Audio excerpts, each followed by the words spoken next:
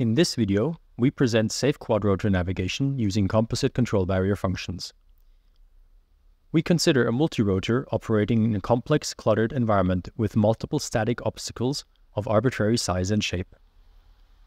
To avoid unnecessary conservatism, we choose to represent each obstacle as an accumulation of many small spherical obstacles.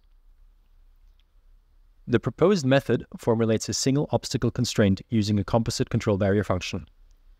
This constraint is then employed in a quadratic program, forming a safety filter to correct potentially unsafe reference actions. This computationally cheap formalism accurately represents the nonlinear attitude dynamics of the third-order system and is scalable to cluttered environments. We evaluate the resulting safety filter in two hardware experiments. In the first experiment, we test the safety filter with a naive nominal policy. A nominal reference velocity of 1 meter per second in the x direction is provided to a reference controller in an obstacle-filled hallway. The composite control barrier function is constructed from a local voxel map representation of the environment. The current voxel map used is highlighted in color. The minimum values of the individual constraint functions and their higher-order set functions are plotted on the right as nu0, nu1, and nu2 respectively, while the composite control barrier function value is plotted as h1.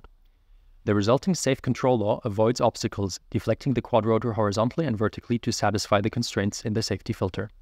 Finally, the safety filter brings the quadrotor to a full stop in front of a wall. In the second experiment, we evaluate the safety filter against an adversarial reference input in a forest environment.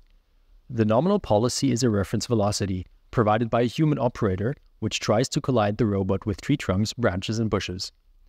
The safety filter corrects the commands of a reference controller, altering the body rates and thrust rate to prevent collisions with obstacles.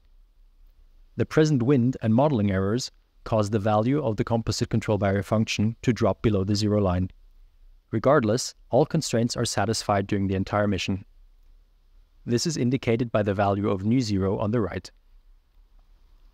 In the final sequence of the video, the operator provides a downwards reference velocity, trying to collide with the ground.